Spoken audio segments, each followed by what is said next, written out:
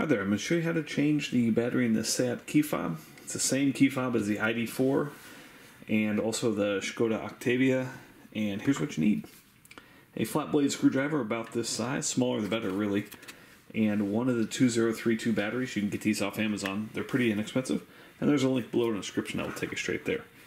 What you want to do is first remove this mechanical key. Press here, pull that down. Now take your mechanical key and just press right there so you can separate the halves. Pull that out, and you can see right here, this little spring, that is a pretty delicate spring, so if it pops out, that's how it goes back in. Next, take your battery, put your thin screwdriver in there, pop out the old battery. Your new battery goes in, positive side facing up. Put your mechanical key back in, and put the cover back on. Thanks so much for watching. Hope this was helpful. Oh, you can test it right here. Make sure your red light's on. Thanks so much. Take care. Hit that thumbs up button.